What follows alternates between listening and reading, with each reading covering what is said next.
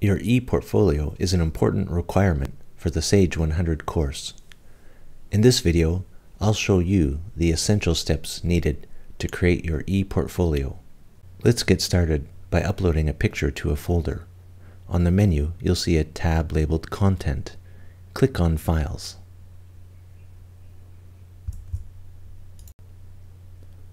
Find a folder for some pictures. Click on it to open it. Drag and drop your files into that folder.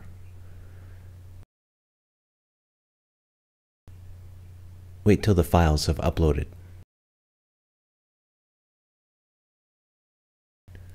Note that you don't have a lot of space, so upload small files.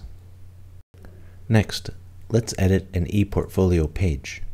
On the menu, click on Portfolio and then Pages. Click on a page you want to open.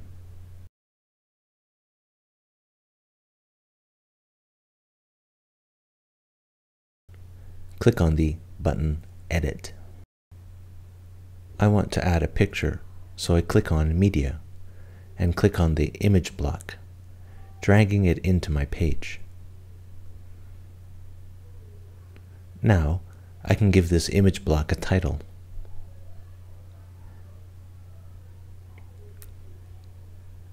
Next, I locate my picture in the Pictures folder and click on the Select button near the picture. Finally, I click Save at the bottom of the page. Now, let's add some text to a page. Click on the text block and drag it into the page.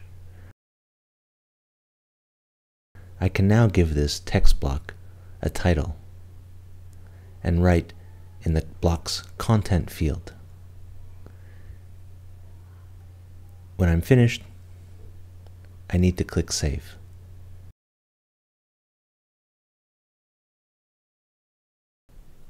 To move blocks around, click on one and drag it to a new place on a page.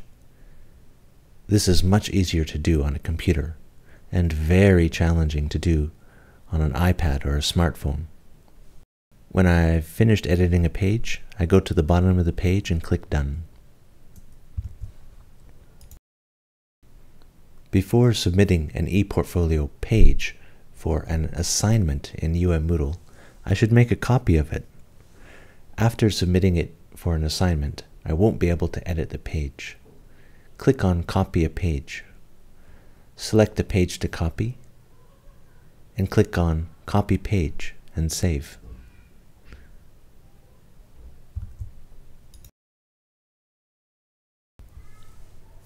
When I go back to my collection of ePortfolio pages, I can see a copy has been created.